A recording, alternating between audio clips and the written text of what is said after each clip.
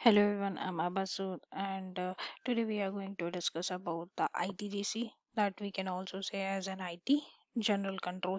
So basically, depending on the auditors can say that as an ITGC, or they can also refer it as a GCC. The GCC stands for General Computer Controls. So you'll likely encounter some form of GCC assessment on every SAP audit.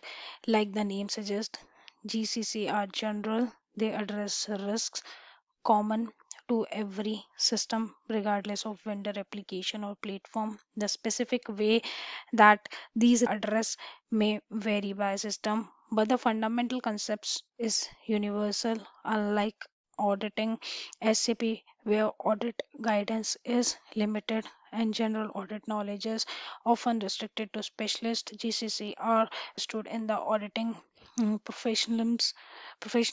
It is a huge benefit when dealing with the GCC portion of SAP audit because the specific standard and guidance are prevailed.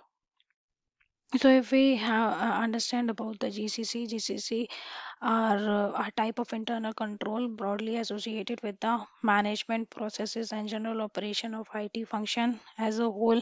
In most organization, IT operates as a shared service function to the business, supporting organization by providing IT infrastructure and support to application like SAP. Some of the common services that IT function offer provide to support SAP application can include maintain and administration of hardware database network upon which SAP application runs, management and operation of data center in which the servers running the SAP application components data and databases reside, including physical and environmental control over the data center, management of organization help desk through which the SAP related support calls may first be placed before any necessary escalation to SAP support team, management and control of backup and archival process, including storage and handling of tapes and other archival mechanisms, maintenance and administration of user authorization process such as network IDs and password, which may ultimately fed directly to the SAP through single sign-on processes, or monitoring of system and network performances.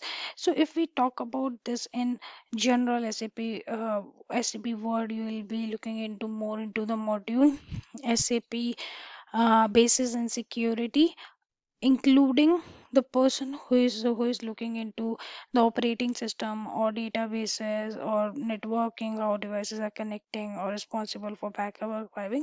So this is the area where the ITGCs are more focused about. So now there are some standard on the basis of this ITGCs are getting reviewed. So some of them are COBIT. So COBIT also we also say that control objective for information and related technologies. So this is the most common IT control framework addressing general computer control from an audit perspective. So with the onset of the SOX Act, that is 7 Oxley Act in United States, COBIT took on a great importance in practice, where auditors in the past has reference portion of the COBIT in their work. Much more emphasis on in the places to be on the guidance of containing in the framework. So COBIT framework basically groups control objective into four main categories: that plan and organize, acquire and implement, deliver and support, and then monitor and evaluate. So each of these category consists of 4 to 13 processes. These processes ultimately lead to the series of more than 200 ITGC controls. So if you want to look into the detail about it, I have a course on COBIT, or you can directly go to online on a site for the IT Governance Institute and then look into it. Second, where we are talking about the standard is GAIT. So GAIT framework is first published in 2007 by Institute of Internal Auditors, that is IIA. This is like one of the newest framework that address the IT audit rather than delineating specific IT related control objectives. Uh, it's defined the risk-based methodology for prioritizing the importance of those control. The first version of this framework was intended to facilitate scoping of IT controls for SOX testing. The most recent addition to this framework is GAITR, which is broaden this approach to cover the interaction between IT and business risks. So, and the next which we are talking about that is ITIL. So, ITIL stands for Information Technology Infrastructure Library. So, so basically, many IT auditors has also embraced ITIL as a benchmark against which they can audit specific frameworks like COVID typically does not prescribe specific procedure to be followed, but rather broadly discuss about the general risk that IT processes should address. As a result, industrial standards like ITIL provide objective guidance that an auditor can measure against to determine if IT processes under review are in line with industry best practices or not. The next is CMM. CMM stands for Capability Maturity Model, which has de facto standard for system designing and development processes.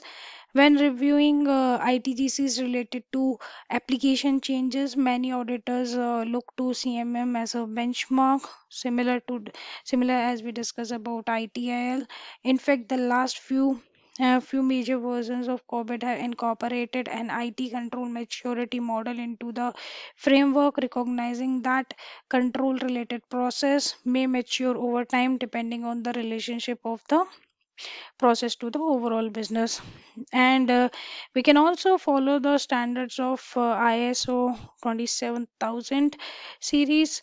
So basically, this set of security standards evolved from what originally was developed with British standards, that is BS 7799, a standard covering information security management. Now ISO 27000 series is often used by auditor to benchmark the security practices, many of which fall into the broader category of ITGC. So this is what the standards we can look into if if we want to go for SAP audit.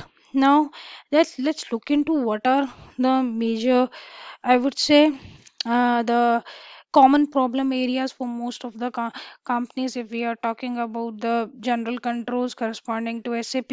The first is policies and procedure. So typically in the audit cycle, your auditor will ask to see policies and procedure related to specific area. From an SAP standpoint, later in the audit cycle, your auditor will look at a specific SAP configuration setting and processes to ensure compliance with these policies. So this is the easiest type of audit. So here, before digging into the SAP specific, however, your auditor will look into the few specific thing: existence of documented policy or procedure, completeness within these policies and procedure, and obvious discrepancy between standard and industrial benchmarks. Marks. So what we need to ensure from a policy and procedure standpoint, we need to ensure policies and procedures are up to date. It means if we are saying the policy needs to be reviewed every year and it needs to be signed off, then it should be like that. Then the second is have a process of approving the exception to the policies. For example, let's suppose you are saying your password length is 16 characters, but there are some old system like mainframes or something which cannot follow this. So the exception should be defined and mm, and approved. Next is periodically communicate and reapprove the exception. So periodically reassess what are the exceptions and then get it approved and self audit against your policy. That's really very important. Self assessment, you do the self assessment to understand before audit if there is any deviation from the policy. Next is security is a problem area. So here, security is important control enabler. Strong security ensures that only approved individual can affect business related data, allow duties to be segregated, and enable transaction to be ticked back to individual users. Some security settings will be within SAP applications. We can address these in SAP basis or security settings. So this can include privilege, SAP access.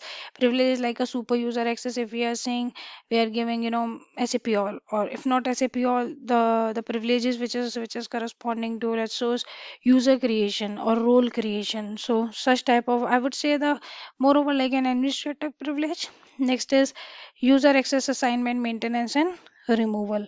So how, what are the process while we are creating a new user, changing or updating a user, or we can say disabling the user in the system. And the next is segregation of duties.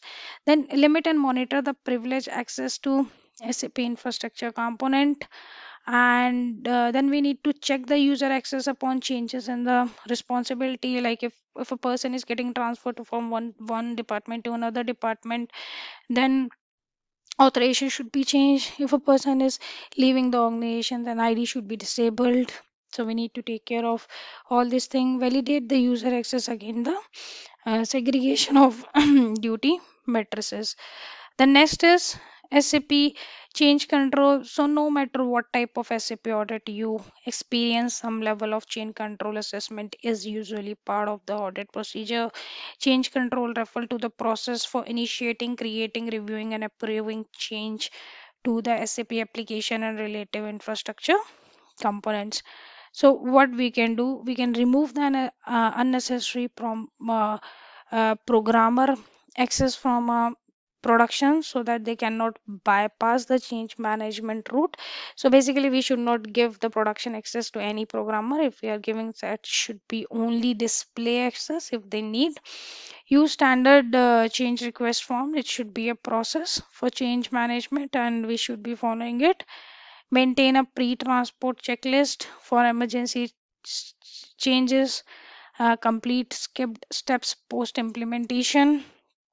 And develop test plans detail commensurate with the complexity of the change and experience of those involved into the testing. Resolve unnecessary testing before going live. The next is interface management and monitoring. So rarely does an organization use SAP as its sole application. So as a result, interface to and from the application are common. Interface procedures should ensure that information is received and processed completely. Data is only processed one, and any reprocessing procedure ensure data is not duplicate. If stored in a holding area between system, data is protected from modification. Basically the integrity monitoring process both detect and resolve potential file completeness and integrity issue. So what we can do, we can ensure resolution, not just notification of interface problem as soon as possible. Control and monitor the changes to job schedules. So basically generally if there is an interface created, background job will run and that background job will basically get the data transfer from one system to another system. So it should be monitored properly. If there is any change, that we need to be looked into it. If there is any error with that, that should be looked into high priority and make sure we will not lose any data will not get modified, um, and it's complete. So this is what we are having corresponding to ITGC. Thank you for joining this session.